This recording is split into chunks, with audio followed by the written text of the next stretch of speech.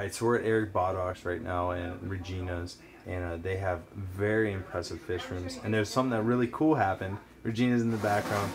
Something really cool that happened is they have whiptail aureum. That's how you say it, aureum.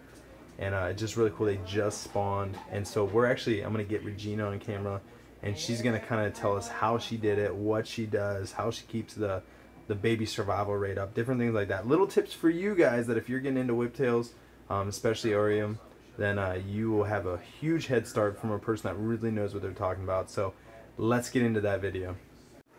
Alright, well again we're here with Regina, and we're at Eric and Regina's fish rooms. And this is Regina, obviously. And so we're talking about aureums today, and they're a type of whiptail. So let's start with the very basics. We're going to talk about breeding these today. So let's start with, where do they come from? Do you know the history of them? South America. Yeah, I have no idea what part of South America. I apologize. No, that's all right. They're relatively simple to breed. They just need a larger tank because they're a vertical spawner. Okay. They'll always spawn on the front of the glass. Yeah. Now let's talk about this tank. So like 30 gallons, I'm guessing? Yes. Okay. Driftwood, you always keep driftwood in it. Plants, like, are these things you must have? The driftwood is just there because they need something to graze on. Yeah. They also like to be in a vertical position most of the time. They do come down to the bottom of the tank to eat once in a while. Gotcha. But they're mostly on the glass, laying on the plants or laying on the driftwood. Okay. Now, how do you sex them? Very simple. The males will get odontos. The sides of their face, you can see the hairs look like whiskers. Okay, yeah, right there below the eye? Below the eye, yeah. Okay. And the female, bottom there. Oh yeah, so he's got the whiskers as well. Yep. And then the female's down here. The female's down there. Now, has no odontos. She's got a smooth face. Gotcha. What's the sexual maturity on these? I would think about 1.5 years. Okay. Because they're not really a rapid grower. The fryer come out, they're tiny. They're probably 3 millimeter, 4 millimeter. And you actually have some, so we could look at those in a little bit. Yeah. Okay. And these guys usually spawn once a month. Wow. I feed them with a big variety of food. They'll eat everything from spirulina tablets, pellets. I give them krill tablets that I pre-moisten. I always wet my pellet food so that it sinks to the bottom instead of floating around up top because it doesn't benefit them. So if you do that, how long do you wet them for? Like, do you just let them soak in water? It's usually like 6 hours. They're really hard as a rock, and they don't want to absorb water. And that doesn't affect the food whatsoever? No. Some color leaches out of it, but I really don't think it hurts the food anyway. Yeah. Okay. So now that we're talking about feeding, how often do you feed these guys? These guys get fed twice a day. Okay, twice a day. Yep. And in the morning they're usually given spirulina, and then in the evening I usually give them whatever pellet food or frozen food that we have. They like bloodworms, frozen bloodworms. Okay. The krill pellets. We have live krill. Frozen krill. Blackworms. I try not to give them too many blackworms because I really don't know what that does to their digestive system. Gotcha. Now how about this? So like water parameters, like temperature. Let's start with that. Temperature and like pH, different things like that. The temperature of the water in here is 72. The pH is 6.8. Okay. When I do a water change, which is, there's that little baby rainbow. Yeah. Yeah, we can get them. Yeah, I had Moorhead River rainbows in here, and now we found the fry. That is funny. That's how it always happens. Found the fry. I didn't even know. I did see it earlier, and I was like, "Hey, that's a fry," and she's like, "No, that's a snail," and she's like, "Whoa, it is a fry." Yeah, I thought you were talking about one of these. Yeah. Things. But the water changes whenever I do water changes on this tank once a week. Okay. Because there's a light. And about what, 10% or? No. I take it down almost 50%. Oh, that's a monster water change. Yeah, a little more than 50%, and then usually if I let the water go for 2 weeks without doing a water change, the next thing I know I've got eggs. So once a month when I see the females getting heavy, I just don't do a water change for 2 weeks, and then that's what happens, I get eggs.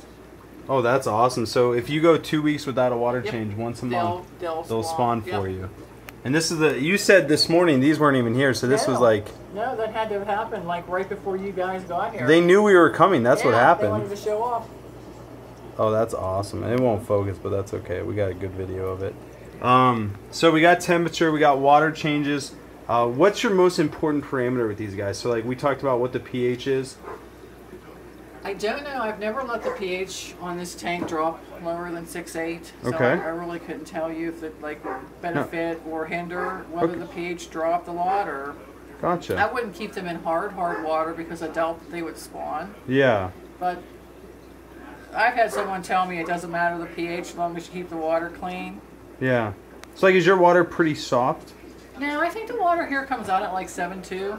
7.2? It doesn't have a good buffering capacity because it drops. Like overnight, it'll be down to 7. Oh, If you okay. let it go. So that means it probably has a low pH. Yeah, right. Okay. And if you let it go, the pH drops down to 3s and 4s and 5s. So. Okay. Let's take a look at the babies in here. And what do you feed them? So you feed the adults spirulina and some like different algae pellets and stuff like that. Is it better And they're with the light done. on? No, this is actually perfect. Good. Yep. That's perfect.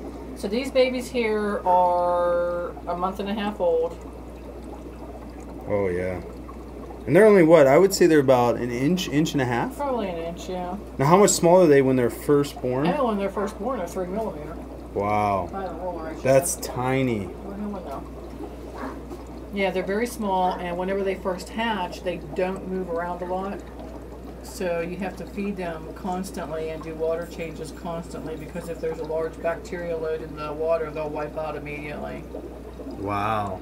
So when the eggs in there get ready to hatch, I scrape them off with a razor blade into a fish net, and I take the water from the parent's tank and I put it into 3 receptacles. I split the eggs up and then I just... Oh, so you spread them into 3 different batches just in case something happens. Right. So like, all your eggs in one basket. if I got a spawn of these, so like I had the parents, I had the babies, I'd wait until they're getting ready to hatch. I would take them and put them into different containers that you said. Then what would you suggest from there? Like, what would I exactly have to do to keep those eggs alive? To keep those eggs alive until they hatch, and even beyond that, you must use the water from the parent's tank. So never do dechlorinated water. Use dechlorinated water. It alters the pH and everything, the chemistry of the water. I don't have any experience doing that personally. Yeah. But I know if you do a water change like that with dechlorinated tap water right away, the fish wipe out, the fry wipe out. Man. Yeah. So when I get the eggs hatch, I start doing water changes about the 5th day. It takes them about 3 days to absorb their egg sac. Whenever the 3rd day, they still have a little bit of an egg sac after 3 days, so I'll just take crushed up spirulina tabs and I crush them up into a fine powder. Some spirulina tabs. And they break pretty easily, so I'll snap it in half and take each piece and just crumble it up into the water. Just grind it up into a powder into the water. So and there I'll it is. swish it around. And there are 3 containers. Yep. So that it sinks to the bottom where it goes past their faces. They mostly cling to the sides of the containers that I keep them in, but they will go down to the bottom to eat. And they will. And then they'll come back up onto the sides. Once they're up onto the sides of the container again, that's when I take a baster, and this is only on the 3rd day. Excuse me. I use a baster to siphon out the crap that's up on the bottom. Okay. And then I use this tank, which is, all of those tank drain through. We have a I mean, it's filtered water. It's tap water, but it's in a cycle tank. Yep. And I put whatever I take out in the baster, I put back with that. Okay. So if I take a baster full of water out of their tank, I take a baster full of water out of there and put it back. And not the parents' tank. Not the parents' tank. Okay, so it's a different tank. It's cycled water, yeah. Okay. But it's seasoned water. And then once the fry get to that 4th day, I have to feed them more often. And I actually keep them whenever, excuse me. Yeah, we'll turn on the light now. Yeah. This is one of the fancy containers I put them in. Nice. And the only reason I do that is because there's a wide mouth. Excuse me. And the food will sink down here, the fry will go down here and eat. It's easier for me to siphon it off. Oh yeah, because it's And then smaller. return up here. And this does get a biofilm on it that they eat. Yeah, and then they can eat off the. Yep. Yeah. Yep. Yeah, my wife would probably kill me if I use one of her kitchen things. So you gotta make sure not to steal them from your wife. Get your own. Exactly. And I use this as well. Okay. And it's just, you know, another container. And then I use my fancy.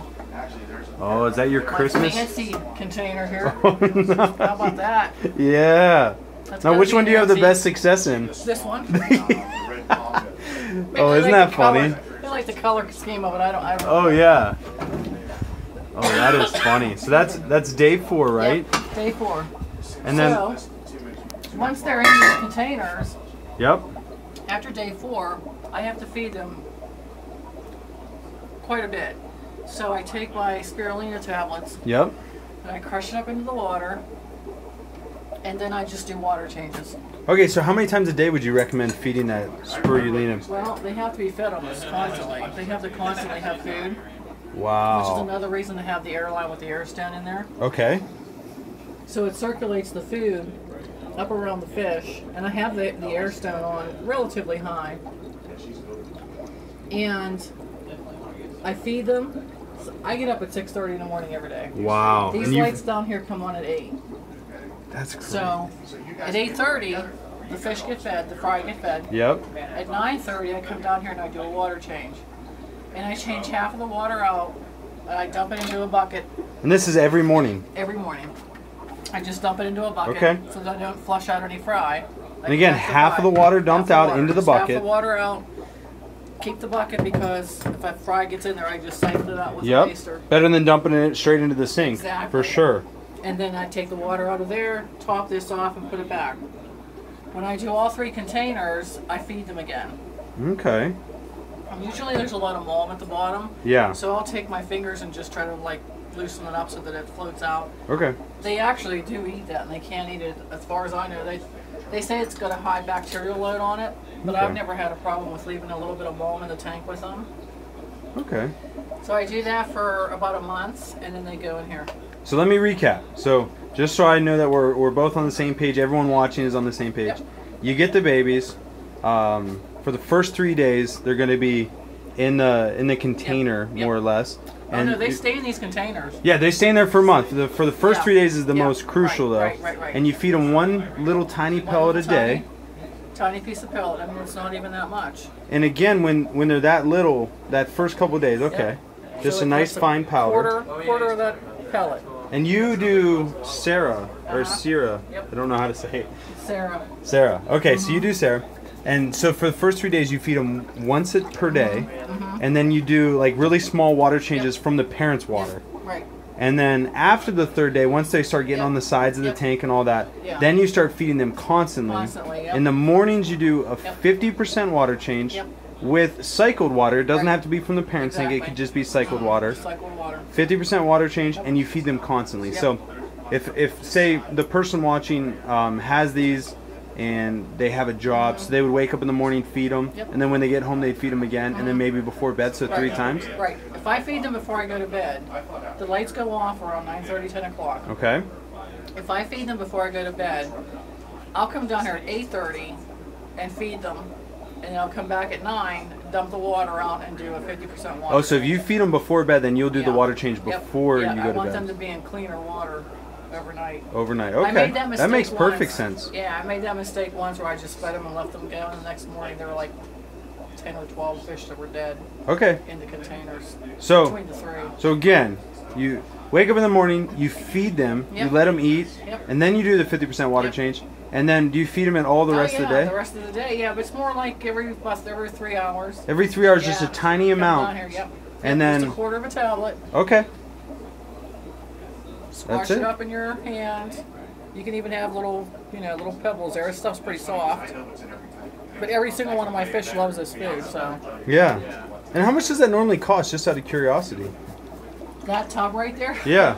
Is it expensive or is it cheap? Really expensive. Is it like really? $80 for that, I think. Oh my gosh. But how long will this last? It's gonna last me forever. Yeah. I mean, I do feed it to everybody, but there's, I mean, I don't even know how many tablets are in there. There's tons of tablets in there. Oh my gosh. Yeah, and they're that easy to break. Let me feel one. Yeah. Oh yeah. Those are nice. Really easy to break, really easy to crumble. Okay. Well, here's the last question. So I feel like anyone watching this video could probably breed these pretty well, and I appreciate you for sharing that. Right. I think that if you have those types of fish, if you give them a berry diet, I don't stick to just green or meat or whatever. They love rapashi, pellet foods. I pre-soak all my pellet foods so that it sinks to the bottom right away. That's very interesting to me. I love that. I mean, Eric says I'm not for doing that, but I don't care. It works. It works. Yeah. My fish like it. They're not surface, so why the hell should I let that stuff bobble around? Yeah. So maintain your water, and they have to be obviously sexually mature. With any of these whiptails, they have to have the odontos. Not any of them. Has to have the odontos on the side, and that's when you know the male has reached sexual maturity. Yeah. So the female, when she gets heavy, just do a water change and then feed them up real good. Don't do a water change for about a month. Yeah. They'll lay eggs on the sides of the glass all the Awesome. time. And you guys do sell these, correct? Oh yeah. So if someone wants to get these, they can come to you and they can get the exact strain. Yeah. And so after watching this video, they can get the same fish and know exactly how to breed them. Right. And that's awesome. Now, how old are they normally when you sell them? Just out of curiosity. About an inch and a half. So this is getting close to It's getting sellable close to size. sellable size, yes. And we'll link your email down below, Okay, and great. people can get a hold of you that way. Great. And most likely you'll probably deal with Eric. Yeah. And Eric's extremely knowledgeable as well. And so yeah, if you guys are interested in breeding those, Regina, thank you so much for You're sharing very that welcome. knowledge. I You're really welcome. do appreciate Great it. having you. Yep. Thanks. Have a good one. You too.